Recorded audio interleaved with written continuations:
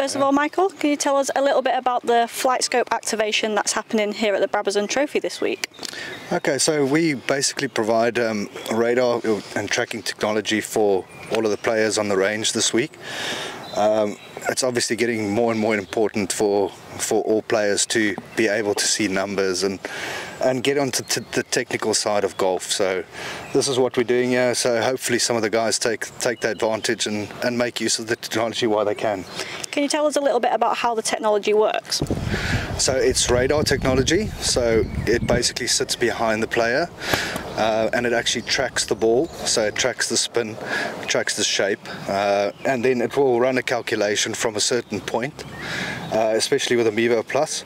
But we've also got an X3 model, which is a full tracking radar, so it will track the ball until it lands. So yeah, we've obviously with these kind of technologies, it looks at the initial flight of the ball and then calculates everything from there. Why do you think this technology is helpful for the players playing here at the Brabazon Trophy this week?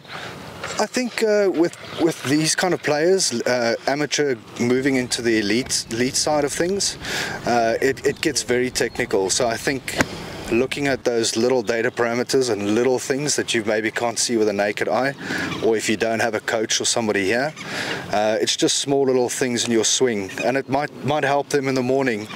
You know, when they hit a few shots, they might see something that they know what their tendency is going to be for the day.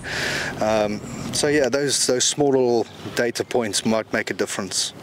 And this is the first time you've been at an England golf event this year. What's your experience been like so far?